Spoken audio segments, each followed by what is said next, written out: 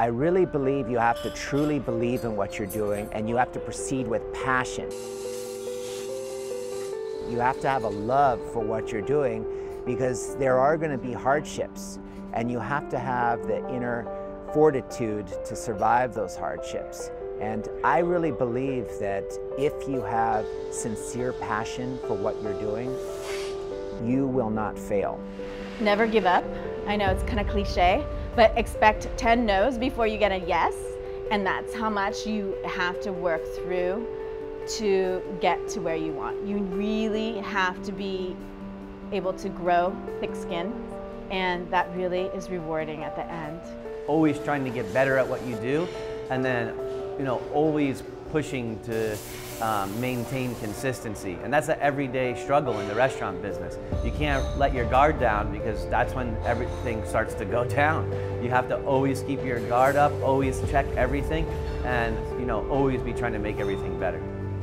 Just showing up is really probably the key, and really utilizing resources, having people kind of on your side, having mentors. I mean, those are really important.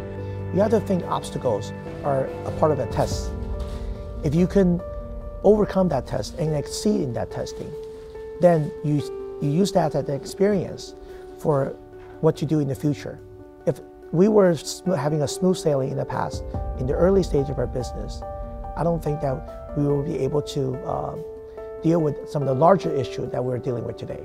The biggest lesson I've learned is to analyze and look at what's going on, what you're doing, and really look at the details of it. Because sometimes what you think works really doesn't.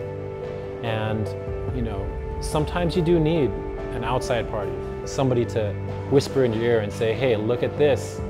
Maybe it's not working the way that you thought.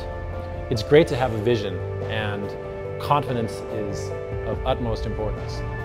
But you also have to realize when things just aren't working. And at that point, what do you do to make it work?